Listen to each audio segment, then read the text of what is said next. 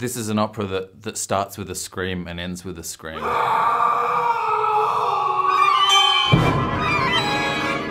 Between those two screams, we watch a man and his world be torn apart.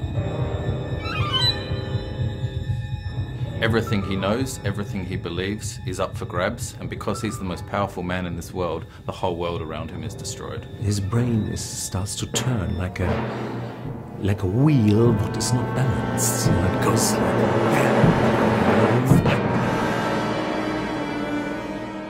He tests love, he tests law, he tests government, and he turns the world into a kind of farce or a sick spectacle.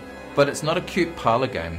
It sets in motion a kind of political confrontation with reality.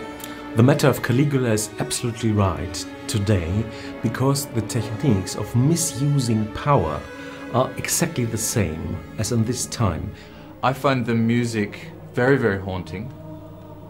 It's sometimes extremely violent, but it's also extremely tender and lyrical. The function of the orchestra is entirely to do with the figure of Caligula. It is Caligula. And that's unusual, because it means that everything you hear is filtered through this central figure. It's absolutely his body, it's the blood pumping through his veins.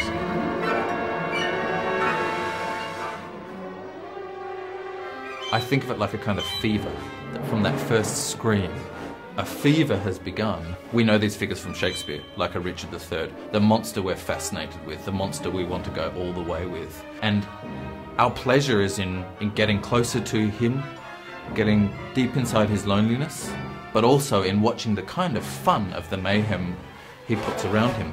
He blows apart the facade that everybody else lives of kind of supposedly meaningful, happy existence. He puts a bomb under that, and we watch the kind of shards fall.